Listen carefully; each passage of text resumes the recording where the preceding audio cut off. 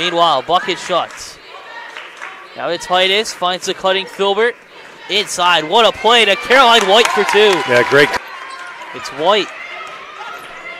Stops, top of the arc, swings left to bucket shots, inside pass. Egan off the backboard for 2. They switched that screen. Egan, now to Titus. Heinold open for the 3, and she knocks it down. Around the arc we go. It's Heinold again. Steps in, stops, out to White. Inside, Egan, one dribble, and it goes in. Yeah, great ball. Egan loses control, and now passes to Richards. Inside to Filbert. Filbert going around the rim and draws the foul. Richards now drives in, stops. Heinold for 3. That one goes in. Richards trapped, now to Titus.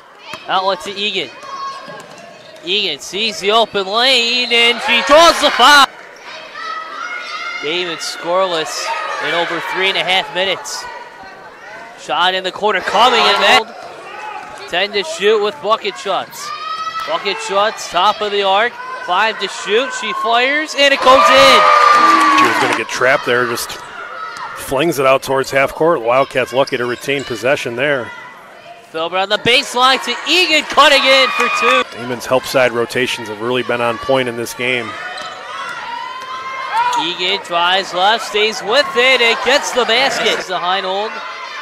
Heinold stops. Inside to Titus. She pulls out a couple dribbles and a shot. Quick passing. Less than 10 to shoot for Daemen once again.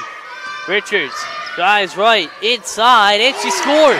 To shoot off a foot, and it's picked up by Cook. Cook on a fast break.